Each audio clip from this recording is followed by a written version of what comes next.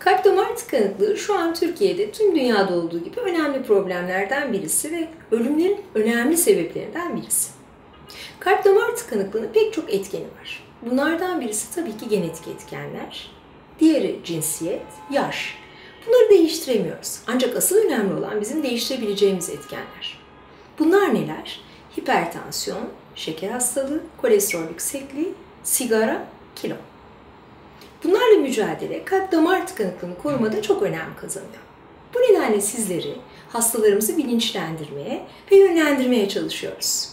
Her zaman olduğu gibi, tıpkı hipertansiyonda, hiperkolesterolemide olduğu gibi kalp damar tıkanıklığında da her şeyden önce sizin bize desteğiniz ve yaşam tarzını değiştirmeniz geliyor. Kalp damar tıkanıklığının varlığını ortaya koymamız bir takım tetkiklerle oluyor. Özellikle göğüs ağrılarınızın olması ki nasıl bu ağrılar? Özellikle yürümekle ortaya çıkan, göğüste baskı tarzında kollara, boyna yayılan, bazen de sırta ya da mide bölgesine yayılan ağrılar şeklinde ortaya çıkabiliyor.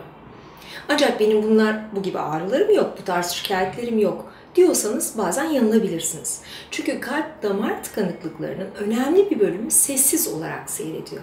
Hatta kalp krizlerinin %60 gibi bir oranı sessiz olarak ayakta geçiriliyor. Bu hastaların bir bölümü ne yazık ki şanssız oluyor, hastaneye bile gelemeden kaybediliyor. Bir bölümü de bunun farkına varmadan kalp yetersizlikleriyle son evrelerde bize gelebiliyor. Bu yüzden özellikle ailesel riskleriniz ya da demin bu saydığım risklerden birkaçı varsa mutlaka ve mutlaka doktorunuzla görüşmeniz ve bunları ortadan kaldırmanız gerekiyor.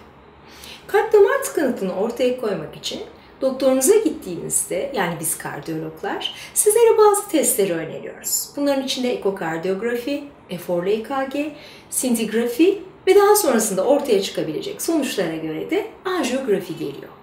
Ve tüm bunlardan sonra biz hastalarımıza ya ilaç tedavisini öneriyoruz ki bu çok önemli olmayan %60'ın altındaki darlıklarda oluyor. Ya çok damar hastalıkları ya da çok kritik, çok uzun, stent olamayacak gibi darlıklar varsa ameliyatı öneriyoruz.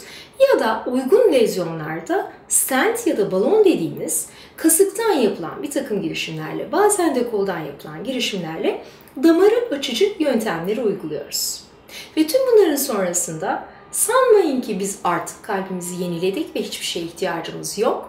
Sizlere bir takım ilaçlar veriyoruz ve bu ilaçları düzenli olarak ömür boyu kullanmanızı istiyoruz. Çünkü kalbinizi korumanız bundan sonra çok daha büyük önem kazanıyor.